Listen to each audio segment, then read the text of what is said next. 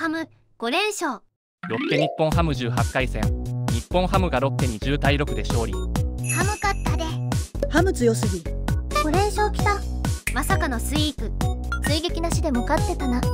首位ホークスと10ゲーム差に肉薄。清宮がここに来て上げてきたのでかすぎる。最近10試合8勝2敗草。ロッテ負けました。ひどいスイートのされ方でしたね。継投で負けたとはっきり言える試合。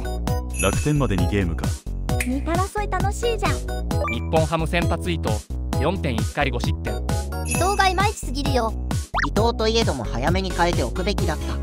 伊藤もエース格なら味方のエラーカバーしてほしいな。日本ハムリリーフ山本1回1失点。山本もこんなもんやな。山本が先に出てくる意味がわからんな。山本もビハインド要因しかできんな。ロッテ先発石川4.1回4失点。石川あかんか。石川もう限界だろこれ。石川は怪我明けなのによくやったよ。ロッテリリーフコルデロ1対3失点。やっぱダメっぽいなコルデロ。コルデロひどいな。コルデロ防御率7で草。ロッテリリーフ増田1回3失点。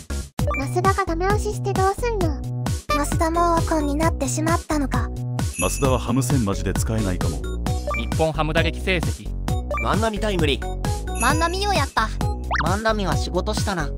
水谷タイムリー。水谷くんはずっとええよな。